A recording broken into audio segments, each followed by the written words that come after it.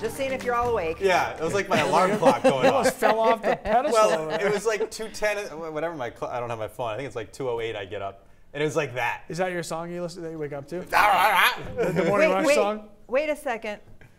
I think it's 2:08 that I never put it on a, like 2 or 2:15 or it's got to be a weird. Do you do the same thing? Dude, I literally get up 2:18. Yeah, it's just. I have to have an 8. It has to. So well, I don't have to have an 8. I just have to have but I'm a 2:18. different number. I couldn't do 2:20 or 2:10. Nope, it has to have a. Yeah. Not something logical. It's something off. Yeah. Yeah. Just curious. Not yet, Sharon. Not What?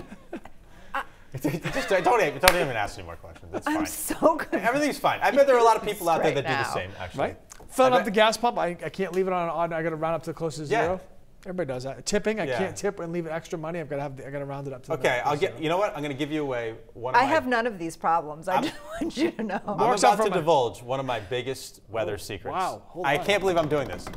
I never, ever put an odd number on my 7-day forecast for the temps, unless it's 5s, like 0, 5, 0, 5. I don't know. I just feel like even numbers are more pleasing to look at. Interesting. I don't do odd numbers. I don't know. But you have to get up to a weird number and like I won't. 608.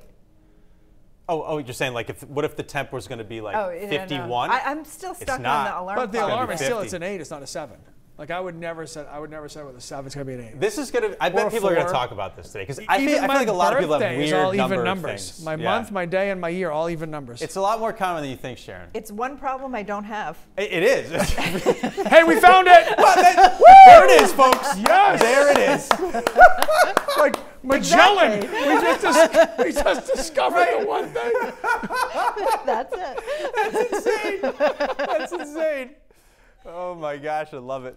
Flood watches are up. Some towns are going to get over 2 inches. There will be drainage, flooding issues, with the leaves and the drains. Rivers and streams probably are okay, but we'll keep an eye on them. Here comes the next round of rain off of Cape Cod. Not here yet, but it's not exactly dry at the moment. We have some dense fog, and there's some mist with that fog too, so it is wet for your morning commute. There's the low way down here. It makes a beeline for Maine. And then later today, this front comes in and sweeps it all out of here. And we'll clear out late tonight and tomorrow get back to a stretch of sunshine. It's going to be beautiful heading into the weekend. So thick fog will slow you down now. And yes, it's already wet from the recent rain and from the mist that's falling. And then we start to get some steady rain by mid to late morning, and it will pour during the middle of the day. This is when driving around will probably be most difficult with the drainage problems underneath overpasses and that kind of thing at the bottom of some of the hills in the city and towns. Torrential rain and maybe some rumbles of thunder in here too. We've heard a lot of thunder recently, right? That blob will shift north and east during the afternoon. And while it's still raining Bangor through Bar Harbor points north, it shuts down to the south and west. A much easier commute for southern Mainers this afternoon and evening, still challenging to the north and east. And then all rain shifts out of here later tonight and will be clearing out by tomorrow morning. Rain amounts will be around 1 inch, some 1.5 inches, and some over that, probably close to 2. And that's why we'll watch the rivers and streams, which usually don't crest until about 24 hours after. I do think most of them will stay in their banks, so I don't think we're going to have any problems. There's the front off the coast tomorrow morning. Starts mild, and then temperatures start dropping in the afternoon as this air gets a little bite to it from Canada. Friday looks beautiful, sunny but crisp with a high near 55, and your weekend will be gorgeous. Both Saturday and Sunday completely rain-free, almost cloud-free, and temperatures recover to about 60 degrees. So about 4, maybe even 5 days of dry weather. Small crafts are up, seas 2 to 4, east winds 5 to 15 knots. 7-day forecast with no odd numbers.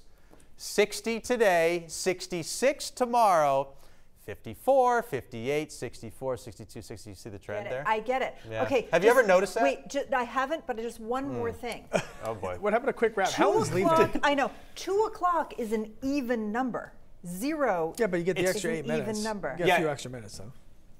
Why not set 0? your You're alarm saying for it has to be 2:00? like 2:08 to get up because it's. Yeah, the odd number thing is just for the 7-day. Okay. For me. Okay. But the clock thing, it needs to be it can't be like a common one like 2 or 215 or 205 or 230 or it has to be. 220. Also, text message, but rounding up the gas always to the highest number.